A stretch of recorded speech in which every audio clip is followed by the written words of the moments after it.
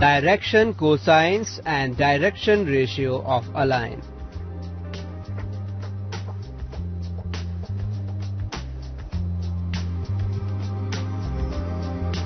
Erection angles are the angles made by the directed line OP with X, Y and Z axis.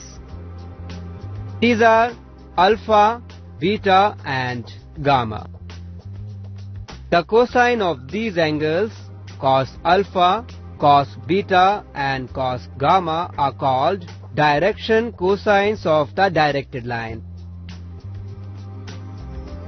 If the direction of line is reversed, the direction angles are replaced by their supplement angles, that is pi minus alpha, pi minus beta and pi minus gamma. The signs of direction cosines are reversed, that is minus cos alpha, minus cos beta, minus cos gamma.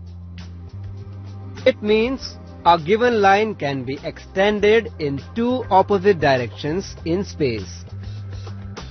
So it has two sets of direction cosines. To have a unique direction cosines of a given line, it must be a directed line. The unique direction cosines are denoted by L, M, N.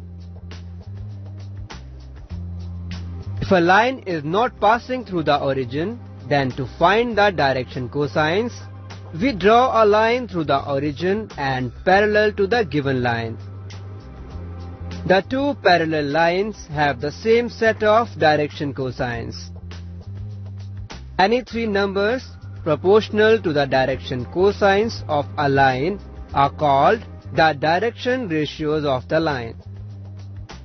A is equal to lambda L, B is equal to lambda M, C is equal to lambda N for any non-zero constant lambda belongs to R. Let A, B, C be the direction ratios of a line and let L, M and N be the direction cosines of the line. Then L by A is equal to M by B is equal to N by C is equal to a constant K. Therefore, L is equal to AK, M is equal to PK and N is equal to CK. But L square plus M square plus N square is equal to 1.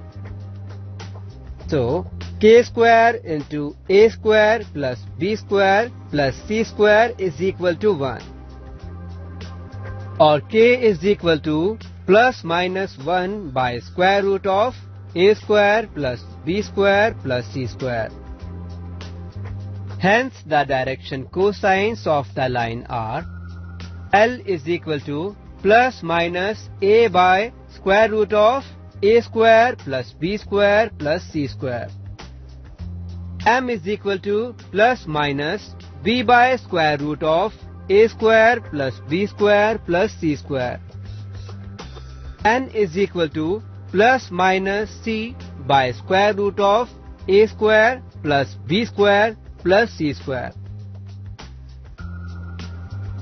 For any line, if A, B and C are direction ratios, then any multiples of A, B, C are also direction ratios of the line.